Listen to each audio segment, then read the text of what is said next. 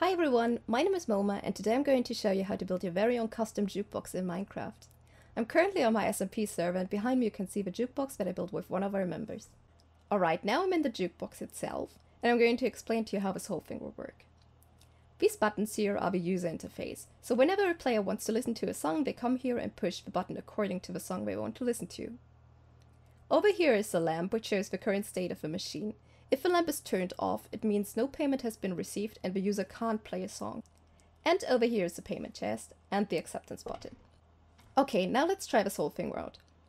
So if I press this button, for example, you can't hear anything at all because the lamp was turned off. So I didn't pay anything at all and I can't play a song.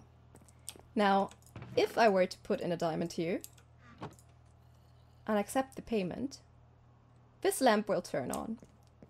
This means, theoretically, I can choose whichever song we'd like to listen to. So let's try this out.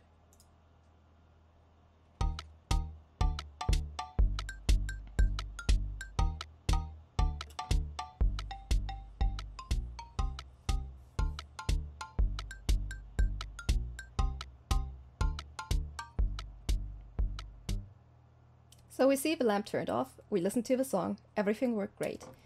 If I try to listen to the song again, you see, it doesn't work. So if I want to listen to another song, I'd need to pay another diamond. So let's try and be cheeky. And, I don't know, pay a rocket, for example.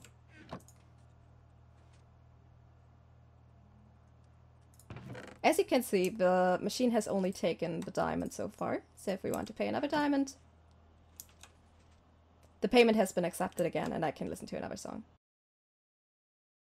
The first thing we will need is a payment mechanism. The way I did this is using a normal item filter with a few quirks. So the first quirk is this redstone block over here, which locks this hopper so it doesn't take out all the payment from the chest up below. So you can see we have 42 diamonds in here, and the machine waits for user input to take one of those diamonds.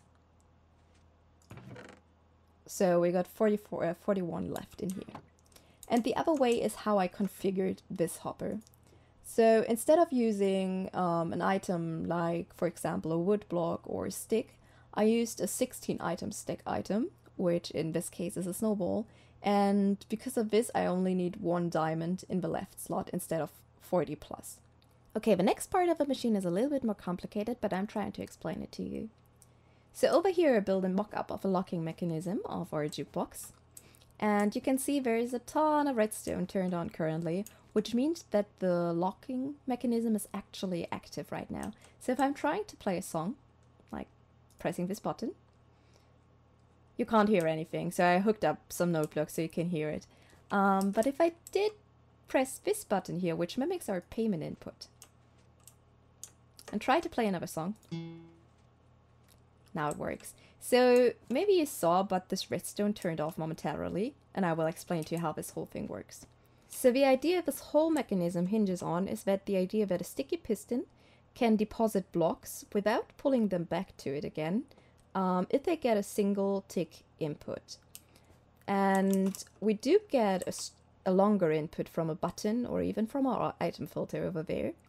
So we are using something which allows us to convert this long input into a single tick input, which happens over here. Now, this redstone block triggers or powers this this repeater, which deactivates this redstone lamp, which powers the whole locking mechanism. Now, the way this works is we're using comparators and subtraction mode. Comparators in subtraction mode take an input from behind and an input to the side. It doesn't matter which side. I'm using currently, well, the right side or left side, depending on how you look at it. But if this thing is powered, then this side gets an input strength of 16 and an input strength in this case of 3. So we calculate 3 from behind minus 16. Let me turn this on so it's a bit more visual for you. So 3 from behind, 16 from the side. 3 minus 16 is less than 0. So the output will be less than 0, which is no signal strength at all. So if I try and press this button, you can see there wasn't any signal sent. Now, if I turn off this whole mechanism again by unlocking the system, we do get a signal strength of 0 and a signal strength of 3. So we got 3 minus 0 is a signal strength of 3. Let's press this button, and you can see this whole thing got activated. And it works the same way over here. Now we need to transport this redstone line over top so we can grab it at the next song. Let me show you how to replicate this. So we're taking the redstone signal from this block, taking this down, taking this down. Let's do it with a repeater, and we need a comparator in subtraction mode. Run it to the side, and then we can have whatever input we like. I'm using these buttons for now. The last part is resetting the machine after a song got activated. So you can see I'm running down the redstone line down here to our node blocks. And the other input we take from this line is this repeater, which runs into our wool block,